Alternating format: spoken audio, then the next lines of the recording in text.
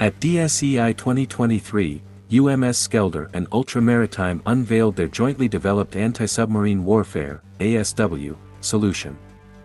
This advanced rotary wing UAS, designed to dispense ASW sonobuoys, is a significant upgrade to the Skeldar V 200 uncrewed aircraft system (UAS).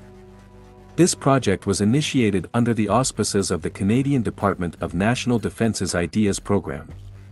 The enhanced Skeldar V 200 can now efficiently deploy sonobuoys, allowing for better monitoring and detection of potential submarine threats in expansive oceanic regions or near shorelines, thereby bolstering defenses for naval forces worldwide.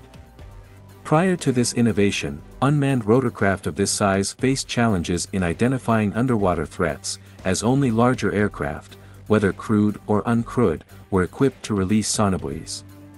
However, the need for a rapid ship-based responder capable of deploying passive sonobuoys was evident, and this advancement addresses that gap in ASW operations.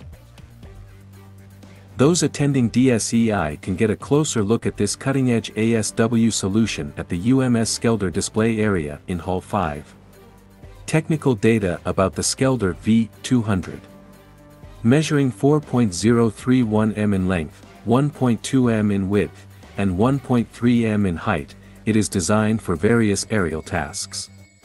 The main rotor diameter is 4.6 m, providing stability during its flights.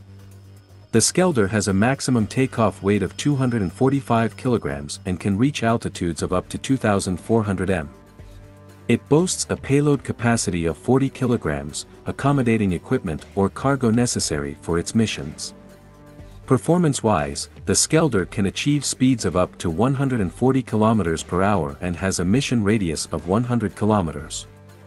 It offers an endurance of over 6 hours, powered by an engine with a rating of 55 horsepower. The aerial system can reach a service ceiling of 3,000 m.